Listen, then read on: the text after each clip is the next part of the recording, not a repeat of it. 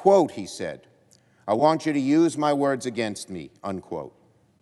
If there's a Republican president in 2016 and vacancy occurs in the last year of the first term, you can say Lindsey Graham said, let's let the next president, whoever it might be, make that nomination. He reiterated that view less than 2 years ago and encouraged the audience to, quote, "hold the tape for exactly this situation." No wonder Americans have so little faith in government and in this Senate, led by the Republican majority.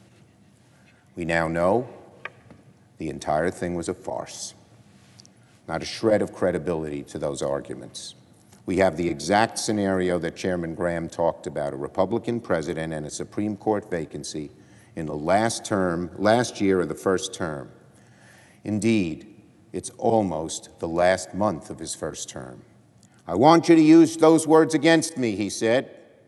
You can say Lindsey Graham said the next president, whoever it might be, should make the nomination.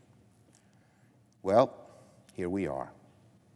And despite these words, despite their supposedly noble principle that the American people should have a voice in the decision of the next Supreme Court justice, President Trump, Leader McConnell, Chairman Graham have already announced they will ignore their own standard and will rush to confirm a new justice before the next president is installed.